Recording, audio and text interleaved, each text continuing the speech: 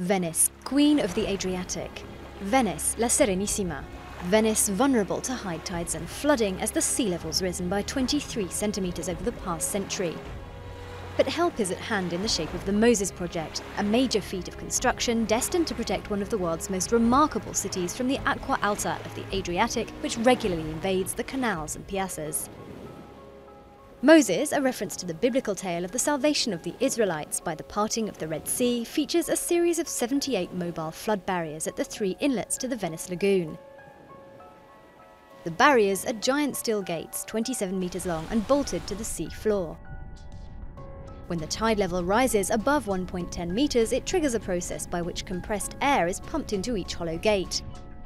The gates rise to a near vertical position in 4 to 5 hours, forming a barrier to protect the lagoon. Once the tide ebbs and the danger of flooding is past, water is pumped in and the gates return to a horizontal position. The project, costing in excess of €5 billion, has provided work for 1,000 people and a further 2,000 in the manufacture of the materials used. Moses can keep Venice safe from high tides of up to 3 metres and is due to come into operation in 2017.